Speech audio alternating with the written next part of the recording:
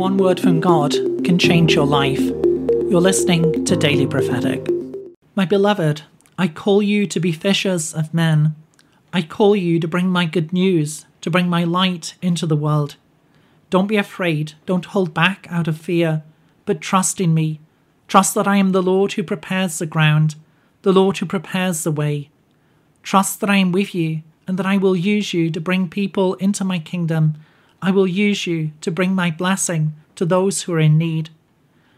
Do not be afraid, but step forward in faith, speaking my words of truth and love, bringing my light to those who are in need.